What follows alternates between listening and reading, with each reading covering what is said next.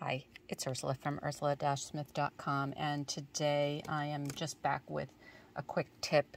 I did another video in which I took a printout that started as either a Gelli print or distress oxide resist print, or anything really. Printed it out on the computer, scanned it in, and then printed it out on the computer. And then I went over the printout with the Distress Collage Medium, the Crayons version. I love this stuff. I think it might not be being made anymore, and I'm so sad because I just love it. In any event, it adds those little tiny crackles. And so in the other video, I went over it with more of like antiquing colors, like the browns and antique linens.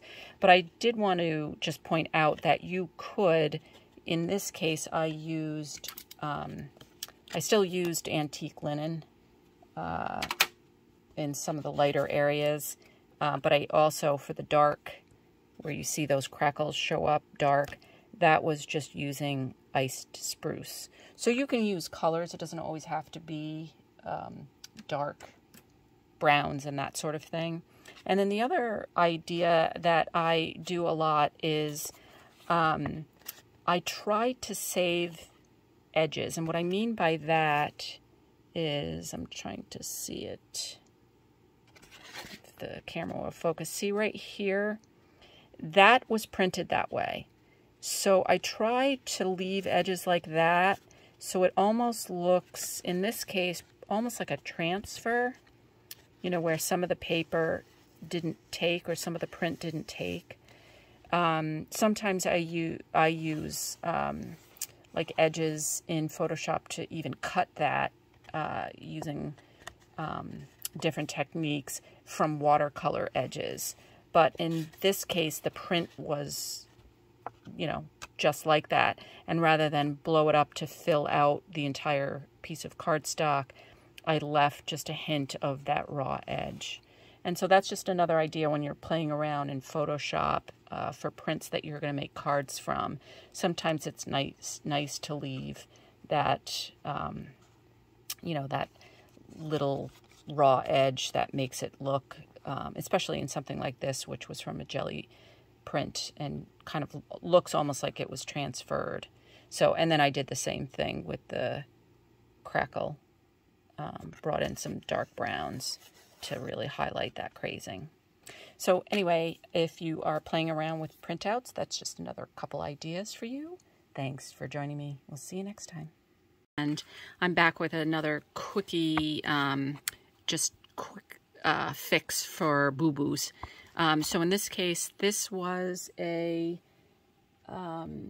card front that I've been working on. I did the Distress Oxide Resist, and I have tons of videos on that, how to do that on my blog or YouTube channel.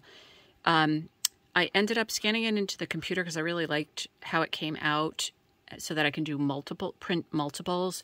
So especially when I'm working on things that are bulk, where, I'm doing like Christmas cards or things like that, a lot of times I'll scan in nice prints, print them out, and then many times I'll go over it with some kind of medium. In this case, it was Distress Collage Medium, the Crayons version.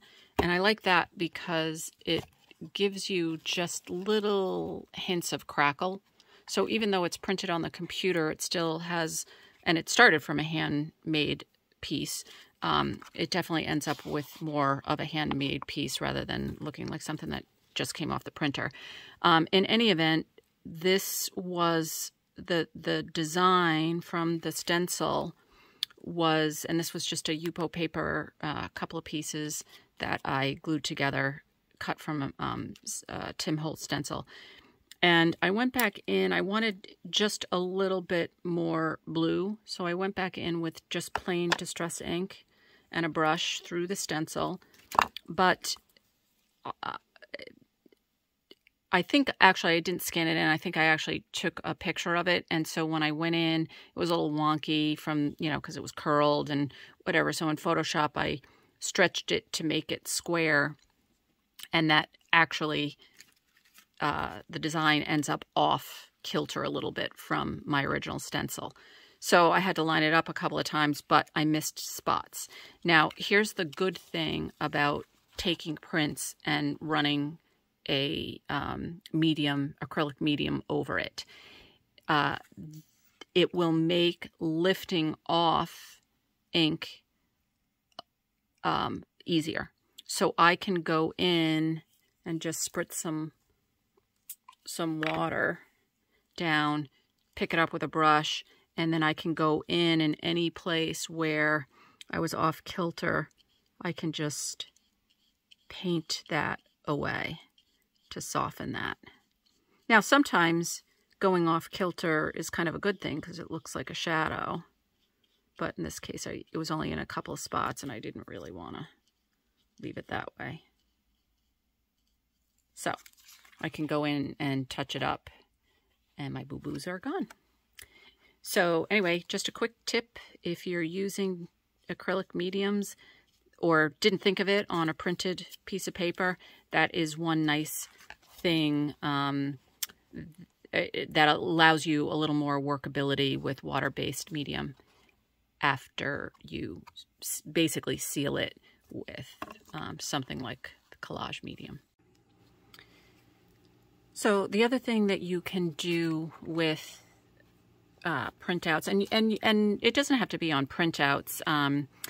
The reason I do it on printouts is, especially with the distress inks, and especially depending on what paper you're using, coming back over with anything wet, even an acrylic medium, can reactivate the ink and make it smudge or run.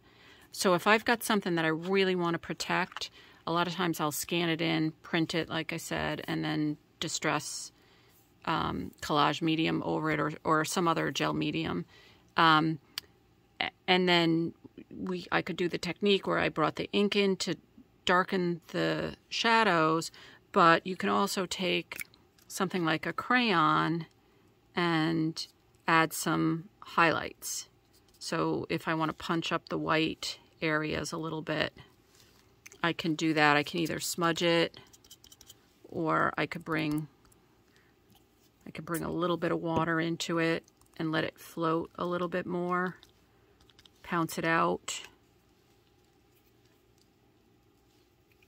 And what that allows me to do is punch up some of the areas. I mean, I could do this in Photoshop as well, but I find sometimes trying to do things like this, it's a little artificial or stilted in Photoshop, whereas this, you kind of get this serendipitous flowing of paints and inks and crayons in this case. And then again, if I wanted to, depending on, you know, if I want to use this in bulk, I could go then rescan this in and then kind of start all over again. So a lot of times, you know, it's kind of like a yin-yang thing. I kind of go back and forth with a lot of my work. So, so anyway, if you're into digital printing like I am, you can obviously start with a handmade thing, print it out, and then continue to do work on it with your acrylic and inks and paints and all of that kind of stuff. So anyway, just another idea. Thanks for joining me. See you next time.